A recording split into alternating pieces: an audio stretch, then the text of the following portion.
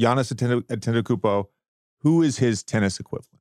All time. It could be. It doesn't have to be a present player. It could be all time. Just from more like how he approaches the game and the effort he brings every night, I'll probably go Nadal. Oh wow!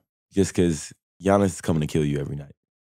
Okay, he's coming to kill you, and Rafa has that attitude too. Super nice guy, whatever. But as soon as we get out there, yeah, I mean, it is like you can just feel that aura as soon as you get out there. Yeah. And same with Giannis, like you can just feel that from that attitude and stuff.